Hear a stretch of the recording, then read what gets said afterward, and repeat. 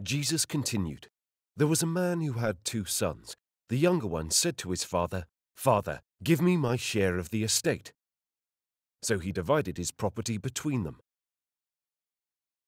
Not long after that, the younger son got together all he had, set off for a distant country, and there squandered his wealth in wild living.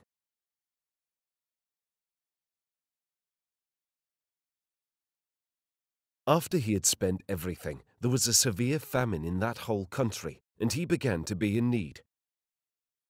So he went and hired himself out to a citizen of that country, who sent him to his fields to feed pigs.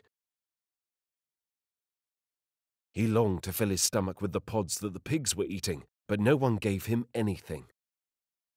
When he came to his senses, he said, 'How many of my father's hired servants have food to spare, and here I am starving to death.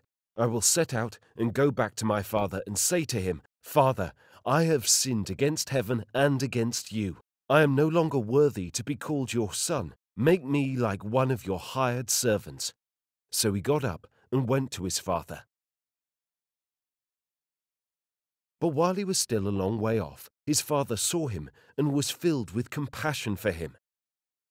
He ran to his son, threw his arms around him, and kissed him. The son said to him, 'Father, I have sinned against heaven and against you. I am no longer worthy to be called your son.' But the father said to the servants, 'Quick, bring the best robe and put it on him. Put a ring on his finger and sandals on his feet. Bring the fattened calf and kill it. Let's have a feast and celebrate, for this son of mine was dead and is alive again. He was lost and is found.' So they began to celebrate.